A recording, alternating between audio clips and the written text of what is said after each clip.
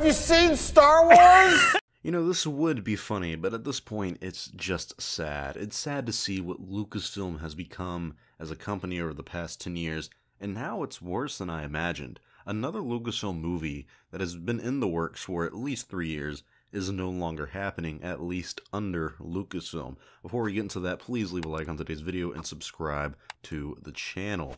So thankfully, this isn't a Star Wars related movie, but it does carry the same pattern of canceled Star Wars projects and the overall issue over there at Lucasfilm.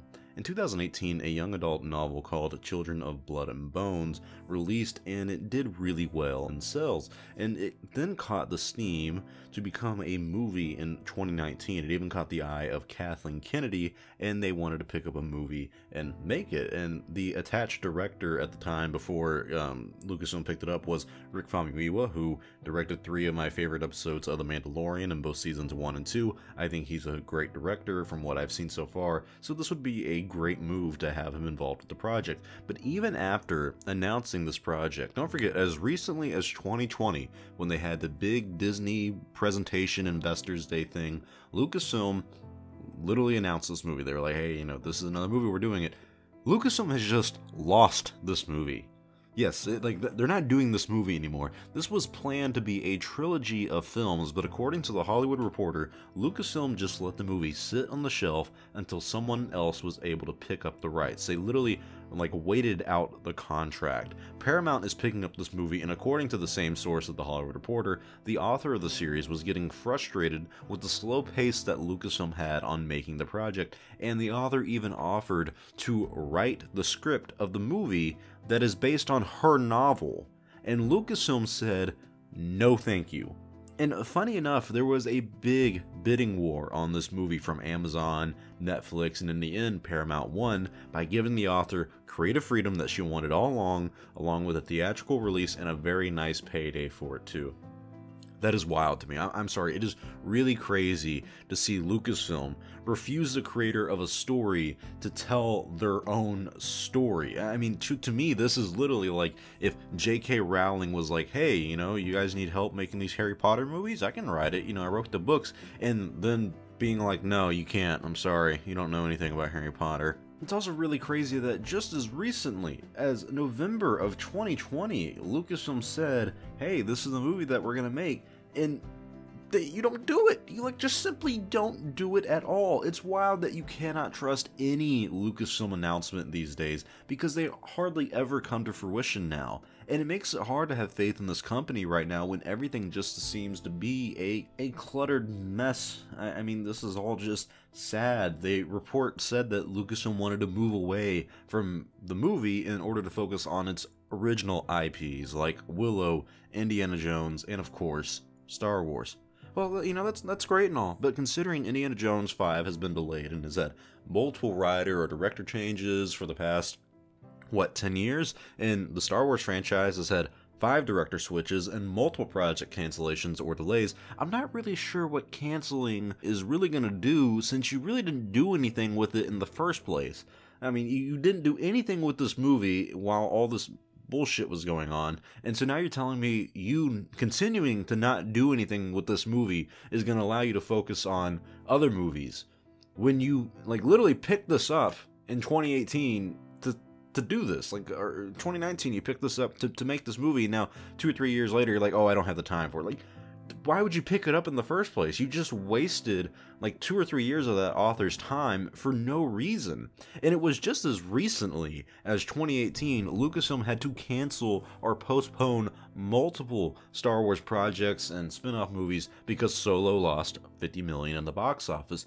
And do you guys remember the rumors that one of the movies was going to be about the Mos Eisley Cantina or something like that? Well, you know what? Whatever happened to that? I mean, there's so many projects nowadays. What happened to Lucasfilm is the better question. A company that was founded by George Lucas, who prided himself of being against the Hollywood studio system, where the big presidents and executives told the artists what to do even though it wasn't their story. Sound familiar?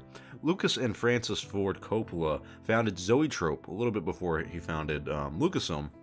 And Zoetrope was supposed to be an independent production company for artists just like that, and Lucasfilm was the successor to that by giving a new wave of technology to the film industry that anybody could use. It doesn't matter if you're a big studio production or you were indie production. And it's really sad to see what this company has become now. It's a studio that constantly has issues with creative differences, but mainly with the directors and writers. But it really is just an issue of creative freedom. It's not creative differences. No, it's an issue of creative freedom. Don't forget, the same day, I shit you not, the same day that they announced they were still doing this movie, Children of Blood and Bone, in 2020, in November, the same day they announced that they were doing another Star Wars movie called Rogue Squadron, releasing in December of 2023.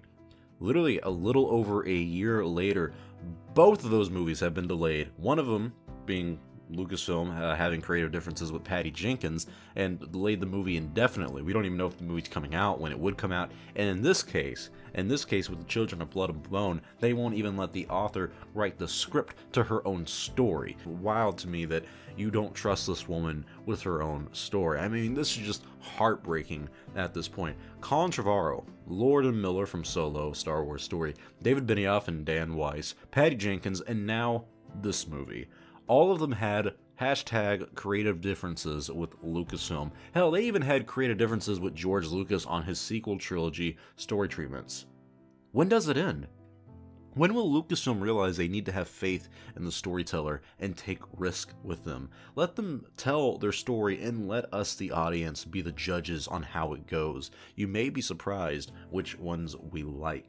At this point, Lucasfilm is a shell, a husk of the company that it once was under the creation of George Lucas. And even as time went on, Lucas was not running the company in the best practices either. And it just seems like Kathleen Kennedy and the other executives over there at Lucasfilm, and maybe even Disney, are just kind of scared to really bank on anybody at Lucasfilm. It's not like, you know, you look at Marvel and you have countless directors who work with them and everything. Lucasfilm's not really like that, you know. Lucasfilm's very selective on the stories and the movies and the people they put their faith in. And I imagine because of the result of the sequel trilogy and all the creative issues that they've had with other directors and storytellers, they don't really know who to have faith with anymore. Like, they're scared to put their faith in anybody nowadays, and it has basically taken all faith away from Lucasfilm as a company for us, the audience, for us, the fans. I don't have faith that Lucasfilm can make the best decisions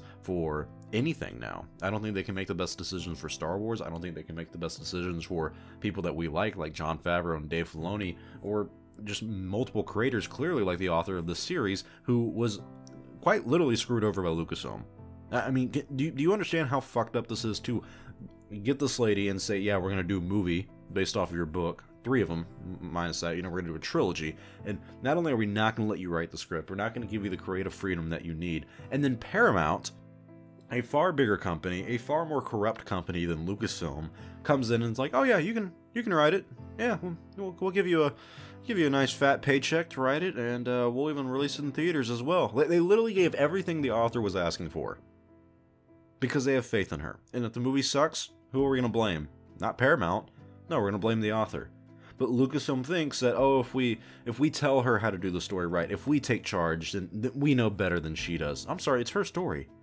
It is her story. It's not yours. Kathleen Kennedy didn't write this story up. So why is Kathleen Kennedy not only saying, I want this movie, and then getting rid of it 3 years later because y'all couldn't come to a deal with the author? Don't pick it up in the first place. You wasted that woman's life. You wasted 3 years of her life for absolutely no reason. You frustrated her to the point where she even offered to write the story for you, and you still wouldn't comply. That is awful. That is extremely inconsiderate of her time and any fan base that the series has or could have, because you've now wasted 3 years of their life and maybe no one's really interested in this anymore. But tell me your thoughts in the comment section below. What do you guys think about Lucasfilm losing another movie? And this time it's for worse things than what they've done with Star Wars. They won't even let the author of the story write her own movies. It's just incredibly disheartening. Really hard to have faith in Lucasfilm to make any good choices these days, but I do have faith in you guys to leave a like on today's video, subscribe to the channel to stay up to date for more news about Lucasfilm and, of course, Star Wars. Until next time, my friends, may the Force be with you, always.